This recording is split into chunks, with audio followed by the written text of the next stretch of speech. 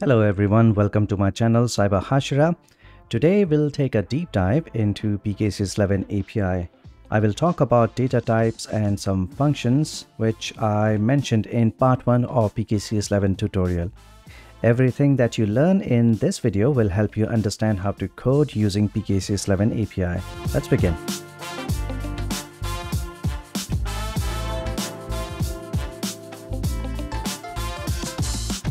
I will start this video by first talking about data types. The table that you see has some of the data types defined in PKCS11.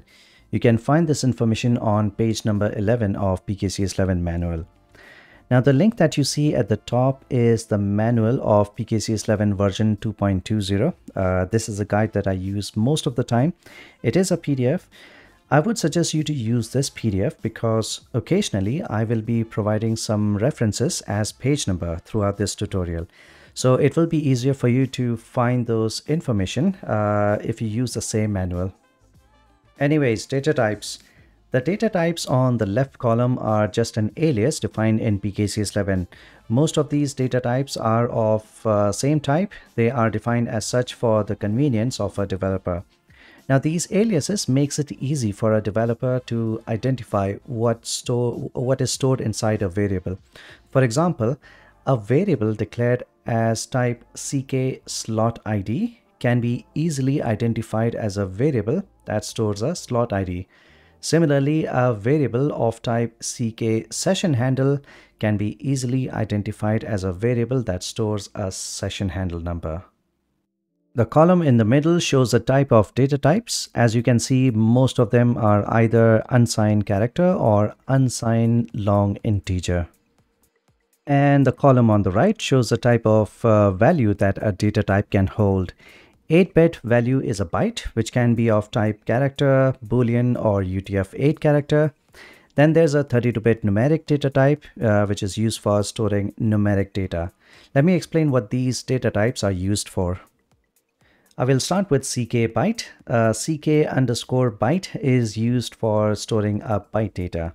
Now this byte data can be plain data which you want to sign or encrypt. It can also be a signature or some encrypted data, or maybe a data which has been decrypted, or a digest or a key. CK underscore character is used for storing a character. These are letters, digits, special characters, space included. In addition to everything included in a character, CK underscore UTF-8 char includes symbols and other non-English characters. CK underscore bbool is used for storing a boolean value.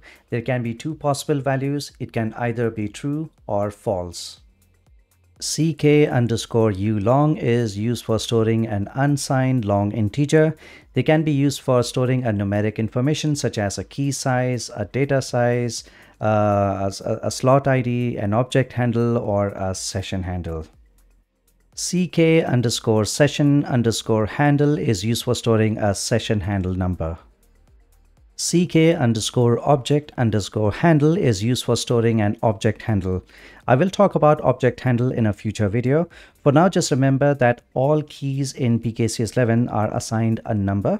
When an application needs to use that key, it accesses that key using that object handle number. Every slot in PKCS11 is identified as a number. CK underscore slot underscore ID is used for storing that slot number. PKCS11 also has some pointer data types defined in its API. I don't want to give you a nightmare talking about pointers if you're new to it. Just know that they are useful. There are also some structures defined in PKCS11. These structures carries a bunch of information in them.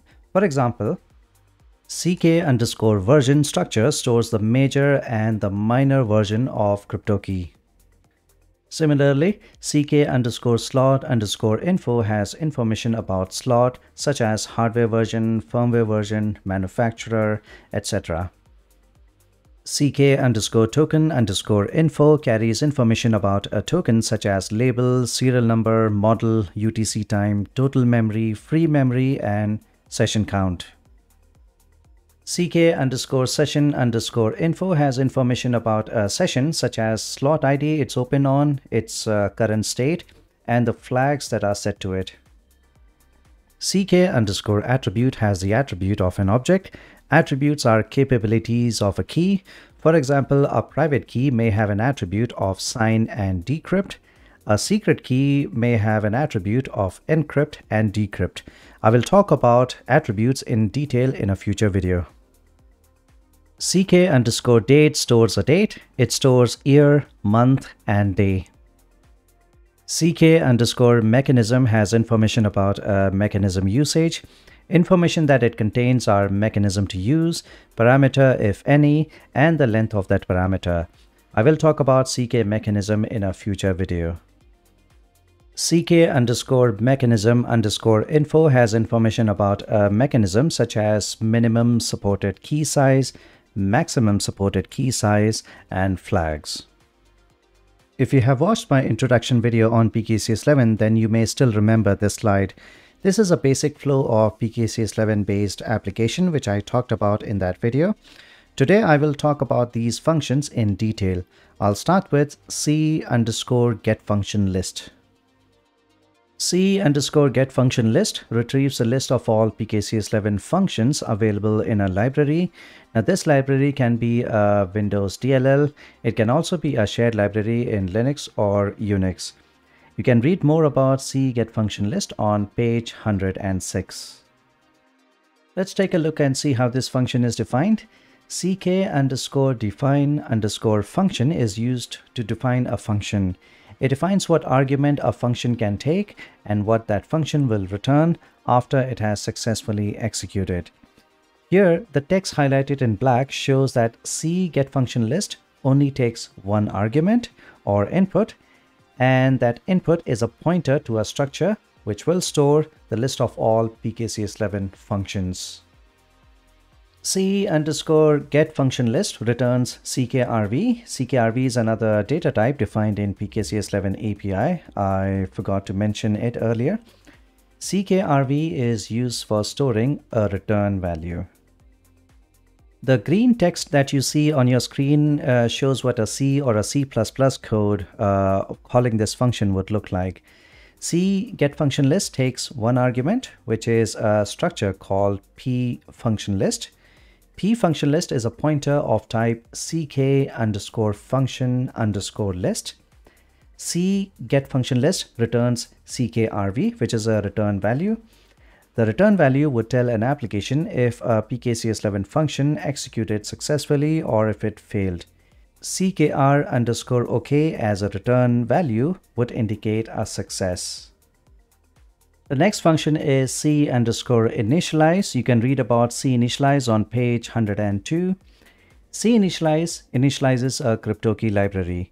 C initialize should be the first function that a PKCS11 application should call. And depending on the hardware implementation, C initialize would do several things. But the two main things it would always do is initialize memory buffer and detect all available slots. C underscore initialize only takes one argument known as initialize arguments. I will talk about initialize argument in a future video related to multi-threading. For now, just know that initialize argument is used to tell cryptokey library how it should handle multi-threading. C underscore initialize returns CKRV, or you can call it return value. CKR underscore OK as a return value indicates everything is good. And here's what a C code for C initialize would look like. CK underscore C underscore initialize underscore args is the initialize argument that goes into C initialize function as an argument, and C initialize returns CKRV. The next function is C underscore get slot list. You can read about this function on page 106. C get slot list is used for obtaining the list of all slots detected in a system. Now, if you remember, I mentioned that C initialize also tries to detect all available slots and then stores that information in a memory buffer. Well, C get slot list reads that buffer and then gets the list of all available slots. C underscore get slot list takes 3 arguments. The first argument is of type ckbool or boolean. This boolean value tells C get slot list if it should look for a slot or just slots with token present in it. For example, if this value is false, then C get slot list would return the list of all slots. If this value is true, then C get slot list would return the list of all slots which has a token present in it, such as a USB port with a USB token or a smart card reader with a smart card. The second argument is of type ck underscore slot underscore id. It is a pointer variable that stores a list of all slot numbers. The third argument is of type ck-ulong, also known as unsigned long. It is a pointer to a variable that stores number of detected slots. So if 3 slots were detected, then its value would be 3. If no slots were detected, then its value would be 0. And here's what the C code for C get slot list would look like. C get slot list takes 3 arguments. ck underscore true is a boolean value, which means C get slot list will be searching for token present slots. P slot list will store all retrieve slot numbers, and then ul slot count would have the number of detected slots. Next is C underscore open session. You can read about this function on page 117. C open session function opens a session between an application and a slot. Now this slot has to be a slot with a token present in it. Once a session is open, an application would then pass all requests for cryptographic operations through that session. C open session takes 5 arguments and it returns a return code. CKROK is returned when there is a success. Some other return code would indicate a failure or a problem. The first argument is a slot ID. This has to be a slot with a token present in it. Flags are used to tell C open session what type of session it should be opening. For example, read-only session or a read-write session. The third and the fourth argument are used for callback related functions. They are used for providing a feedback or status update to an application. PH session is a variable of type ck underscore session underscore handle. This variable is used for storing a session handle number. The green text shows a C code calling C open session. Slot ID is a slot number. I am passing serial and read-write session flag. I am not using callback functions, therefore I'm leaving the third and the fourth argument as null. And I'm passing a variable to store session handle number. Next function is clogin, which allows a user to log into a token. There are some functions which requires a user to be authenticated, and clogin authenticates a user. You can read about clogin function on page 125. Clogin takes 4 parameters and returns ckrv. The first parameter for clogin is a session handle. When a new session is open, a session handle number is returned. You need to pass that session handle number to clogin. Now, one thing that you need to remember is that sessions opened on a token has a shared login state. What I mean by that is if you have multiple sessions open on a token, I only need to call clogin on any one of those sessions. All other sessions will change to login state on its own.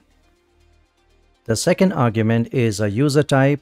This can either be a security officer or a normal user, CKU-SO or CKU user.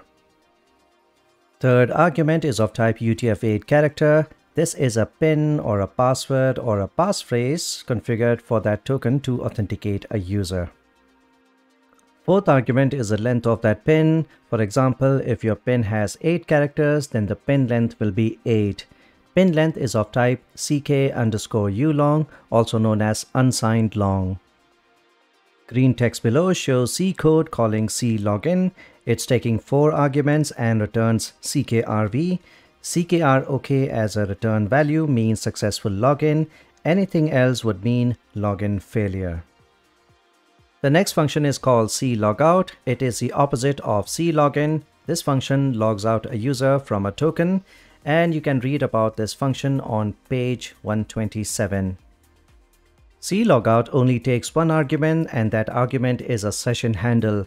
I mentioned earlier that all sessions open on a token has a shared login state, which means if an application has opened multiple sessions, then clogin on any one of those sessions would cause all sessions to change into logged in state. Similarly, if clogout is called on any one of those sessions, then all sessions would change into logged out state or not logged in state. clogout returns CKRV. CKR means logout was a success. Anything else would indicate a failure. And here's what a C code calling clogout would look like. It takes session handle as an argument and returns CKRV. close session is used for closing an already open session. Once a session is closed, an application can no longer pass any cryptographic request to a token. You can read about close session on page 118. close session just takes one argument, and that argument is a session handle number which an application wants to close. It returns CKRV. This return value is CKR for success. Anything else would indicate a failure. And here's a C code calling close session. It is taking just one argument, which is a session handle number, and it is returning CKRV. close all session is another function similar to close session. As the name of this function suggests, it closes all sessions on a token. Now this function is useful when you just want to close all active sessions. For example, imagine an application which has opened too many sessions. For some reason, it wasn't able to keep a track on all those sessions. Now by calling close all sessions, CryptoKey can close all sessions that are active on that token. You can read about close all session on page 120. close all session takes slot ID as the only argument. This is the slot ID of a slot from where you want to close all sessions. And here's what the C code calling close all session looks like. It takes only one argument, which is the slot ID, and returns CKRV. cfinalize marks the end of a CryptoKey session, after which an application is no longer a CryptoKey application. Calling cfinalize would finalize the memory buffer. cfinalize should therefore be the last PKCS11 function call. You can read about cfinalize on page 104.